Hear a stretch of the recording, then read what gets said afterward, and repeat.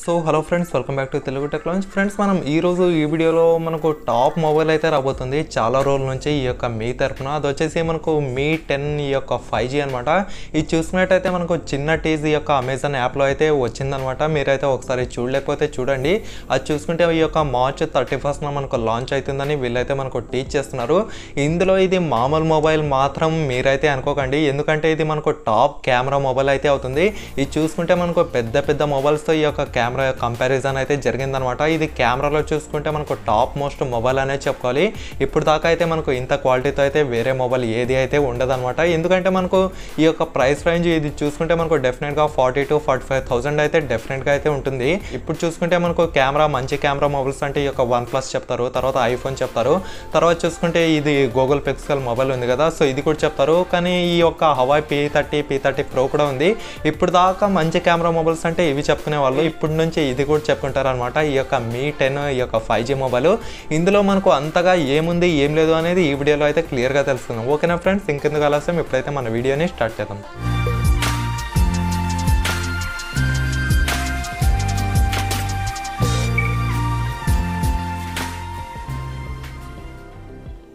Friends, ముందుగా చూడండి, నేను డీటెయిల్గా అయితే చెప్పే ముందర ఇదైతే మీకు ఓపెన్గా అయితే చెప్పేస్తున్నాను.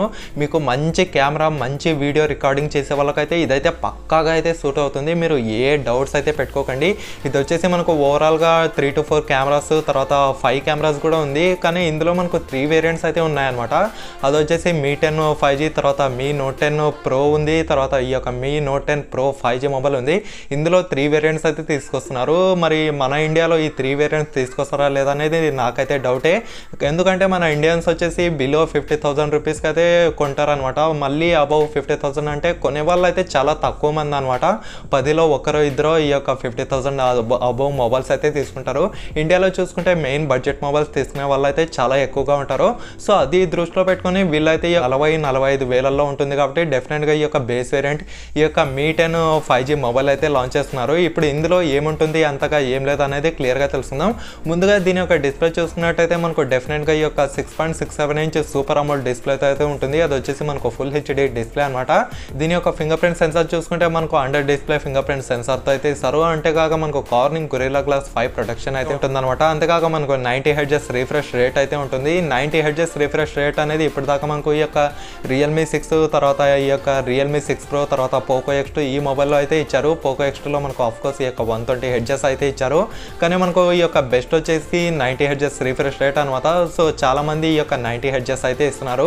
మనకు ల్యాప్టాప్లో చూసుకుంటే మనకు 120, 140 అయితే ఇస్తున్నారు. అది మళ్ళీ ఓవర్గా అవుతుంది. కానీ మనకు మొబైల్కి వచ్చేసి ఈ యొక్క 90 Hz అనేది చాలా సూపర్గా అయితే వర్క్ అవుతుంది అనమాట. ఇది దీని యొక్క డిస్ప్లే చూసుకున్నట్టయితే మనకు ఓవరాల్గా దీని యొక్క డిజైన్ గురించి మాట్లాడుకున్నట్టయితే మనకు రెండు ఫ్రంట్ బ్యాక్ కర్వ్ అయ్యి అయితే ఉంటుందన్నమాట. మీరు ఒకవేళ ఈ యొక్క OnePlus 7 Pro మొబైల్స్, తర్వాత ఈ యొక్క Samsung Galaxy S9, S9 Plus ఇవి వాడే వాళ్ళైతే మీకైతే ఖచ్చితంగా తెలిసే ఉంటుంది ఈ యొక్క మొబైల్ ఎలా ఉండబోతుంది అనేది. మీకైతే కరువుగా అయితే ఉంటుంది అనమాట. మీకు ఫ్రంట్ అలాగే ఉంటుంది, తర్వాత బ్యాక్ సైడ్ కూడా కర్వ్ అయ్యే ఉంటుంది. ఇది దీని యొక్క డిజైన్. ఇప్పుడు తర్వాత దీని యొక్క కెమెరా గురించి మాట్లాడుకుందాం. ఇక్కడ కెమెరా చూసుకున్నట్టయితే మెయిన్ హైలైట్ ఈ యొక్క మొబైల్కి వచ్చేసి కెమెరా అనమాట. ఎందుకంటే దీంట్లో మనకు 108 మెగాపిక్సెల్ కెమెరా అయితే యూజ్ చేస్తారు. ఇప్పటిదాకా మన ఇండియాలో అయితే ఈ యొక్క 108 మెగాపిక్సెల్ కెమెరా అయితే తీసుకొని రాలేదు. వీళ్ళే మనకు ఫస్ట్ ఈ యొక్క మీ తరఫున అయితే ఈ యొక్క మీ 10 ఈ యొక్క 5G మొబైల్ అయితే తీసుకొస్తున్నారు అనమాట. మనకు అంతేకాక ఆల్రెడీ ఈ యొక్క 5G మొబైల్ అయితే తీసుకొచ్చారు, కానీ 108 MP కెమెరా మాత్రం తీసుకురాలేదు. సో 5G మొబైల్స్ వచ్చేసి ఈ యొక్క రియల్మీ వాళ్ళు తీసుకొచ్చారు, తర్వాత ఈ యొక్క ఐక్ కంపెనీ వాళ్ళు అయితే తీసుకొచ్చారు అనమాట. కానీ మనకు 108 MP అయితే ఇప్పటిదాకా తీసుకుని రాలేదు. అందుకోసం మనకు ఇది ఇండియాలో ఫస్ట్ ఈ యొక్క 108 MP కెమెరా అనేది కెమెరా మొబైల్ అనేది ఇక్కడైతే మనకు క్లియర్గా తెలుస్తుంది. అది చూసుకున్నట్టయితే మనకు మెయిన్గా ఈ యొక్క 108 MP కెమెరా ఉంటుంది. తర్వాత చూసుకుంటే మనకు 13 MP, తర్వాత 2 MP + 2 MP అనమాట. ఓవరాల్గా చూసుకుంటే 4 కెమెరాస్ ఉంటాయి. కానీ ఇది మనకు వేరియంట్స్ని బట్టి ఈ యొక్క కెమెరాస్ అనేవి ఎక్కువ తక్కువ అయితే ఉంటాయన్నమాట. తర్వాత మీ 10 Proలో చూసుకుంటే మనకు 5 కెమెరాస్ ఉంటాయి. అవి వచ్చేసి దాంట్లో చూసుకుంటే మనకు 108 MP + 12 MP + 20 MP + 8 MP + 2 MP ఈ విధంగా అయితే ఉంటాయన్నమాట. కానీ మన ఇండియాలో వచ్చేది మాత్రం ఈ యొక్క క్వాడ్ కెమెరా సెటప్తో ఉండేదని నేనైతే పక్కాగా అయితే అనుకుంటున్నాను. అది చూసుకుంటే మనకు 108 MP megapixel plus 13 MP + 2 MP + 2 MP అనమాట. తర్వాత ఫ్రంట్ చూసుకున్నట్టయితే మనకు సింగిల్ నాస్తో అయితే ఉంటుంది. అందులో చూసుకుంటే మనకు 20 మెగాపిక్సెల్ కెమెరా అయితే ఉంటుంది. మీకు దీంట్లో అల్ట్రా అల్ట్రా స్టడీ మోడ్, తర్వాత సూపర్ స్టెబిలైజేషన్ అన్నీ అయితే ఉంటాయన్నమాట. మీరు ఒక చిన్న షార్ట్ ఫిల్మ్ తీయాలనుకుంటే మీకు పక్కాగా ఈ యొక్క మొబైల్ అయితే సూట్ అవుతుంది. ఇప్పుడు దాకా తీసుకుంటే మనకు ఈ యొక్క షార్ట్ ఫిల్మ్స్ తీసేవాళ్ళు ఓవరాల్గా ఈ యొక్క OnePlus మొబైల్స్, తర్వాత ఈ యొక్క శాంసంగ్ మొబైల్స్, తర్వాత ఐఫోన్ మొబైల్స్ ఇవైతే యూజ్ చేసేవారు అనమాట. ఇప్పటి నుంచి చూసుకుంటే మన ఇండియాలో ఈ యొక్క మీ మొబైల్ కూడా యూజ్ చేస్తారు ఈ యొక్క షార్ట్ ఫిల్మ్ తీసేవాళ్ళు.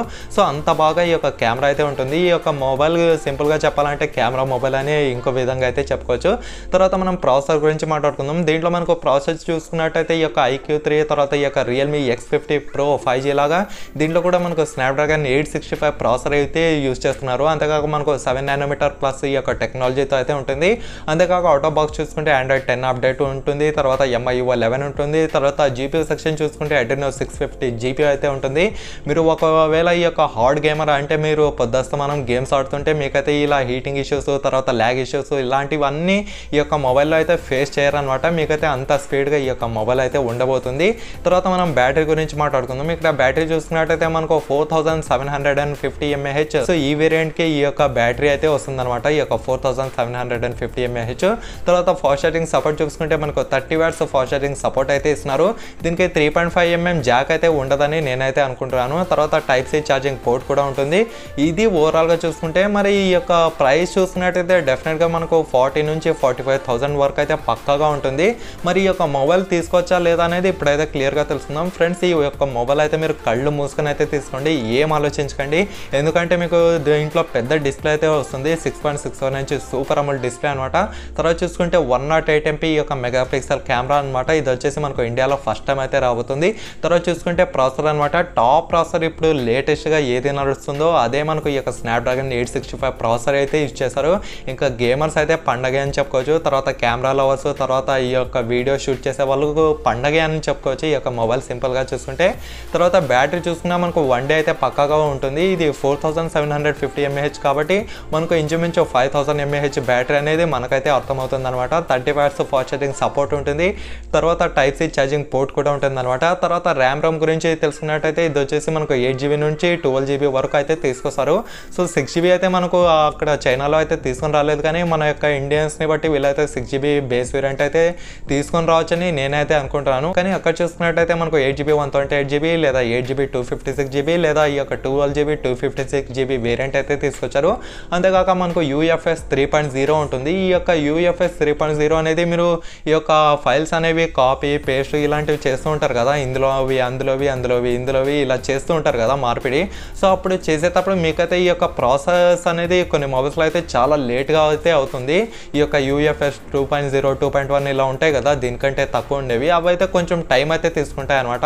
సో మనకు UFS 2.1 తర్వాత ఈ యొక్క UFS 3.0 పక్కన పెడితే మనం ఒక 1GB ఫైల్ లేదా 2GB ఫైల్ మీరైతే కాపీ లేదా ఈ యొక్క మూవ్ చేసి అయితే చూడండి. మూవ్ అయితే అఫ్కోర్స్ మనకు తొందరగా అవుతుంది.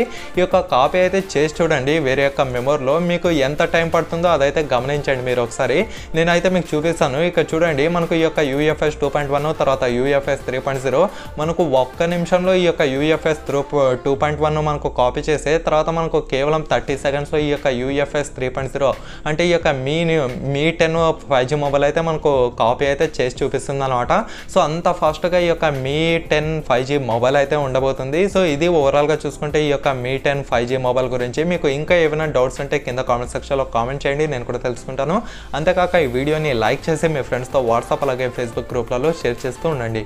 మరిన్ని వీడియోస్ కోసం ఈ ఛానల్లో సబ్స్క్రైబ్ చేసి అలాగే పక్కనే ఉన్న బెల్ ఐకాన్ను యాక్టివేట్ చేసుకోండి. ఓకేనా friends, thank you for watching.